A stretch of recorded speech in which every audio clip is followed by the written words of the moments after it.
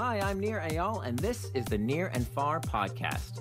This podcast is about business, behavior, and the brain. On this show, I do a few things. I read quick articles I've written about topics shaping your behavior. I interview authors of books I enjoy, and from time to time, I devote episodes to answering your questions.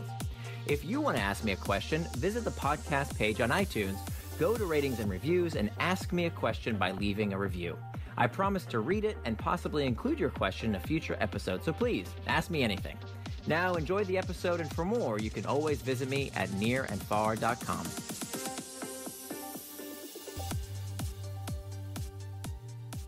How to Turn Off Harmful Stress Like a Switch by Nir Eyal and Todd Snyder. Narrated by Johnny Heller. Let's play a game of Would You Rather. Would you rather speak in front of 500 people for an hour or be stuck in an elevator with your ex? Would you rather get a cavity drilled or be forced to take a 4-hour Zumba class? Would you rather lose your car keys before work or lose your internet connection before an online meeting? None of these options are good, but they all have something in common. They invoke stress. What stresses you out? How do you deal with that dreaded feeling? And did you know there's a bulletproof method for disarming stress? Where does stress come from? Stress is defined as mental or emotional strain resulting from adverse or demanding circumstances. We've all felt it, but where does stress come from? Stress comes from the future, but not in the Marty McFly way. Humans are unique in our capacity to predict what might happen next. We rely on our amazing ability to anticipate the future better than any other animal, and this ability is a feature of our unusual intelligence. Unlike other animals, which as far as we know react solely to what's going on in their environment, humans can imagine entire realities in our heads. These alternate realities make us act in all sorts of strange ways. For instance, while zebras will run from the sound of a lion in the brush, humans will stampede at the start of a Black Friday sale, imagining the deals we'll miss if we don't elbow our way through. While imagining the future motivates us to pursue what we want, it also comes with a cost. All that thinking about what might happen next is stressful. Does that mean humans are doomed to lives of constant stress? Does our ability to imagine many futures mean we're destined to feel constant emotional strain? Not necessarily. You've no doubt heard the story of Viktor Frankl, the inspiring psychiatrist who survived imprisonment in a Nazi concentration camp during the Holocaust. He observed firsthand the profound difference between his fellow prisoners who lost hope and soon died, compared with those who found a purpose. Focusing on that purpose allowed them to take back some measure of psychological control. The difference was literally life and death. What if I told you that same powerful difference in focus and mindset is impacting you right now? You're about to learn how to create a real-life force field against the stress you face every day. Viktor Frankl knew something science would later verify. Perception can mediate the effects of stress. In other words, two people faced with exactly the same stressful situation can have very different physical and emotional reactions. How does that happen? To answer that question, let's take a look at some fascinating research about the power of feeling in control. The power of control. A classic study of two rats, a journal article by D.L. Helmreich et al., reveals an important insight about the role control plays in the experience of stress. The two rats are in separate cages connected to the same electrical circuit. The circuit administers random shocks through the metal floor of their cage. One rat has a lever in its cage that enables it to turn off the shocks while the other rat does not. The rat with the lever in its cage is called the executive rat because it has control. It has the power to turn off the electric current flowing through the cage. The rat with no control is called the subordinate rat. When the experiment begins, both the executive rat and the subordinate rat show signs of stress, indicated by a sudden surge of the stress hormone, cortisol. Then something interesting happens. The executive rat's stress levels drop back to normal, while the subordinate rat's stress remains high. Why? In a word, control. The executive rat has discovered that it can turn off the stressful stimulus, the random shocks, by pressing the lever in its cage. For the executive rat, it's as if the physiological effects of its stressful situation have been turned off completely. In contrast, the subordinate rat's health steadily declines due to the stress, leading to secondary effects including a suppressed immune system. Here's what's happening. The electrical shock is the stressor, and both rats experience exactly the same amount of that stressful stimulus. Yet one rat feels in control of the stress. He can turn it off at will. On a psychological level, this makes all the difference. Let's consider why that's the case and what it means for our ability to cope with the daily stress we all face in the human rat race. Psychological immunity to stress. The stress we experience is based on our perception of what's going to happen next.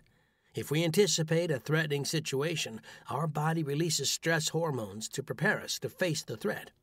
But if we believe we have control over a threatening stimulus, then we don't need to prepare for that threat in the same way. We don't need to be on full alert with the fight or flight response gearing us up for survival.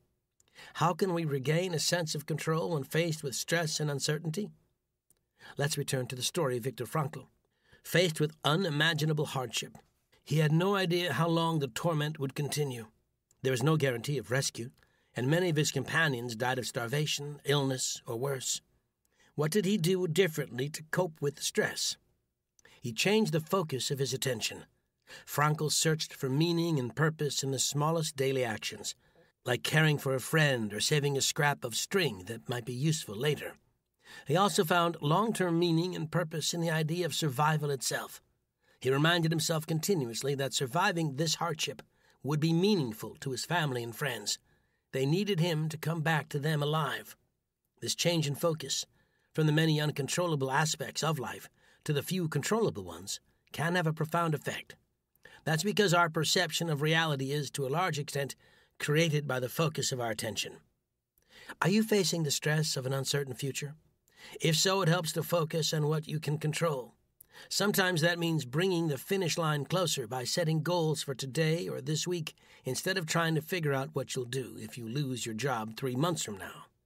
Sometimes it means making a list of 10 ways you can stay connected with friends and choosing the best one to put into action. Our human tendency is to focus on threats and problems. For the sake of our emotional wellness, it makes sense to modify that automatic tendency. You can't control the stressors that come your way, but you can influence the focus of your own attention. That's why we recommend you focus on the things that give you back a feeling of control. Want another tool to combat stress? Counterintuitively, one of the best things we can add to your tool belt is an entirely different belief about stress, one befriending it instead of battling against it. The power of your beliefs. In her TED Talk, psychologist Dr. Kelly McGonigal revealed an important insight that changed her own mind about stress. After decades educating people about the dangers of stress and imploring them to reduce stress for the sake of their health, Dr. McGonigal discovered an unexpected trend in the data.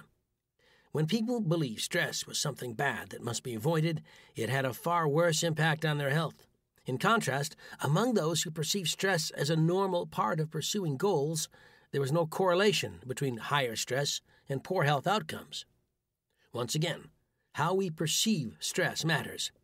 If you believe stress itself is a threat, something you must reduce for the sake of your health, and yet can't effectively reduce it, you feel trapped.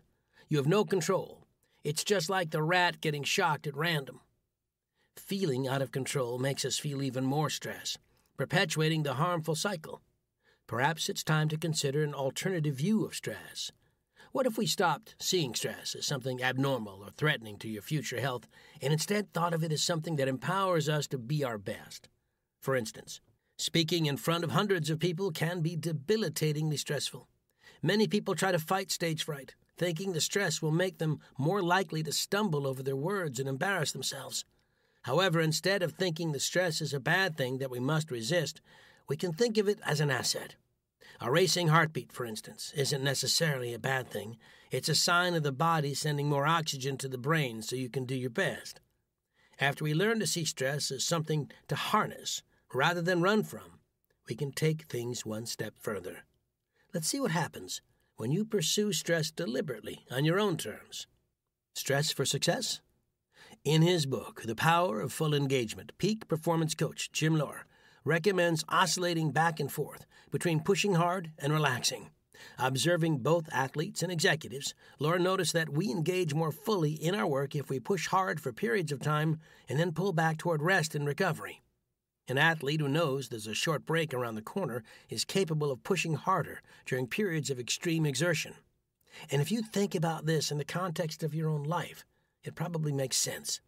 It's easy to push hard for the last 2 days of work before vacation, or even the last hour of a typical workday. That's because you know you're about to get a break. When you intentionally push yourself outside of your comfort zone and schedule periods of rest and recuperation, something interesting happens. Your capacity to endure stress increases. It's as if you've created a new set point for what feels normal. For example, an entrepreneur who feels constantly pressed for time during her 9-hour workday might experiment with doing a 14-hour workday once per week for 3 weeks. Each of these long workdays is followed by a shortened workday of only 6 hours.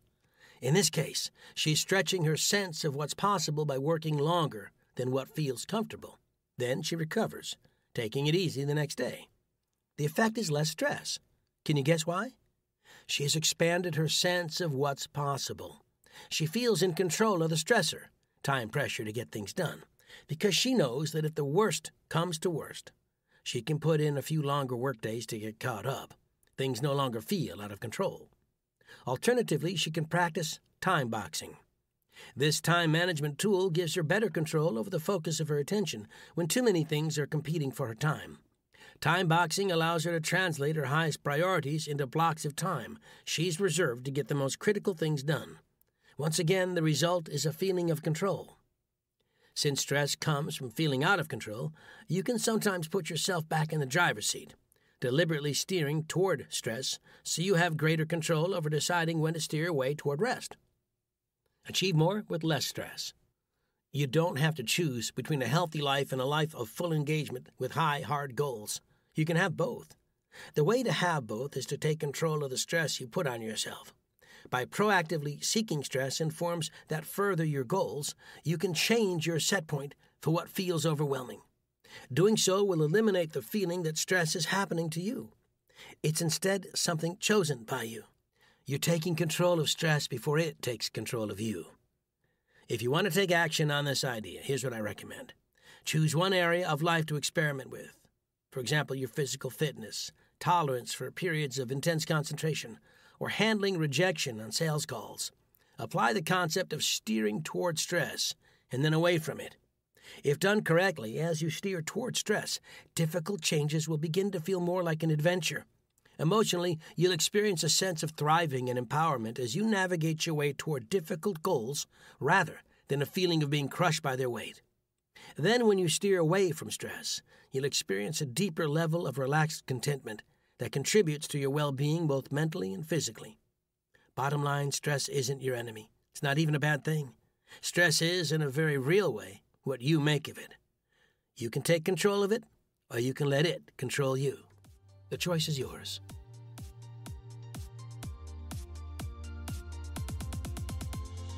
Thanks for listening to this episode of the Near and Far podcast. You can always find more at my blog, nearandfar.com. And don't forget, if you have a question you'd like me to explore in a future episode, leave me your question in the form of a review for the podcast on iTunes.